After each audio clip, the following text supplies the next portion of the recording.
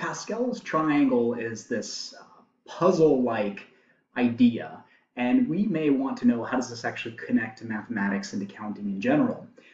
Well, in one regard, it applies to the expansion of polynomials. So our question is, how do I know what the value in the nth row will be? And we've defined n equals 0 to be the first row, n equals 1 to be the second row, and so on. You may actually recognize this as zero indexing, something that is common to languages like Python, where a list, the first element in the list is actually considered the 0th element. There are lots of advantages to this, but we're not going to go into it quite yet until we see how mathematically we might be able to determine the coefficients in some arbitrary row. So in polynomials expansions, you might recall dealing with something like this, where the simplest value, the simplest exponent to which I would raise the sum of two values would be 1. And in this case, this is really just x plus y. And also another thing I could do before I even take x plus y to the first power is to consider x plus y to the 0th power. And if you raise, assuming that these are not both 0, then raising something to the 0th power is equal to the constant 1. Okay, well, one thing to notice already is that 1, which corresponds to an exponent of 0, happens to also be this first value in Pascal's triangle in the 0th row. X plus y to the first power, if I put coefficients in front of x and y, then notice that both of those are 1s. And gosh, that looks like those 1s could be derived from the second row of Pascal's triangle. Well, this is not a proof because we've only looked at a couple of examples. If we took a look at x plus y squared, by definition, that is the product of x plus y and x plus y. Now be careful here, because one of the common mistakes that we want to make here is we want to just take x squared and add it to y squared. But that's not valid because multiplying some quantity by itself is just that. It means multiply the quantity by itself. And the technique that gets applied here is we would have to use the distributive property and apply the foiling method or whatever you may have called that before. So in this case, I would get x times x, which is x squared, x times y, which is plus xy, y times x, which is the same thing as xy, and y times y, which is y squared. Now, if I combine like terms, I see that I have two copies of xy. I have one copy of xy here, one copy of xy here.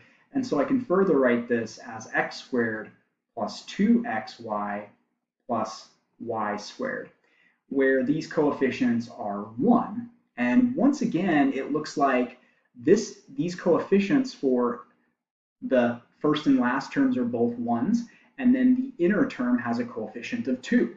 So we're already beginning to think that there is some connection between expanding polynomials and Pascal's triangle. Just to be certain that we think that we're on the right track, let's do one more row before we try to create a convincing argument for how this works. So x plus y cubed, well, that's going to be x plus y times x plus y times x plus y. Now, so that we don't have to repeat this distributive process a total of 2 times, I'm going to write this as x plus y squared times x plus y. So x plus y squared is namely just x plus y times x plus y, so I'm going to have 3 factors of x plus y in here. The reason I write it like this is because, and you know what, rather than to show the x plus y squared here, I think what I'm going to do is I'll say this is x plus y times x plus y squared. Same thing, but it's going to help my expansion a little bit more.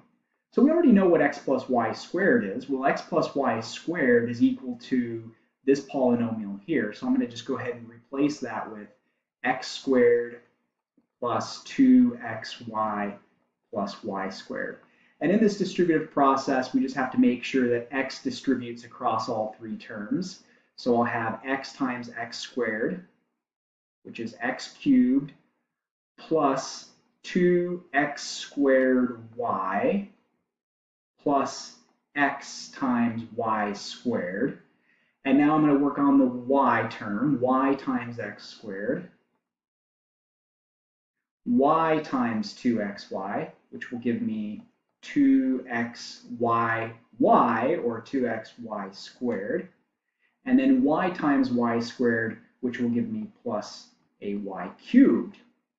Now I'm going to combine like terms. I see that I just have this x cubed here, and I have this y cubed over here, both with coefficients of 1.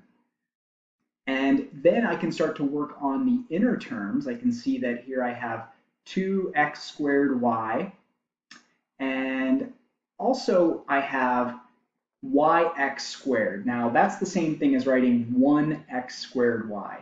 So if I have 2x squared y plus one more x squared y, that gives me 3x squared y's. And then also here I have an xy squared, and here I have 2 more xy squareds. So that gives me 3 xy squareds. And you can see for this power of 3, if I look at the n equals 3 row, you can see that the coefficients here, 1, 3, 3, and 1, match the values of Pascal's triangle in row n equals 3. So we may be wondering, what is the intuition behind this? Why are these values taking place in this way? Well, I think we're ready to start to detect the pattern and see how we could actually use combinations to help us count the, or rather calculate the coefficients of each of these 3 terms. And this is known as the binomial theorem, which we'll address next.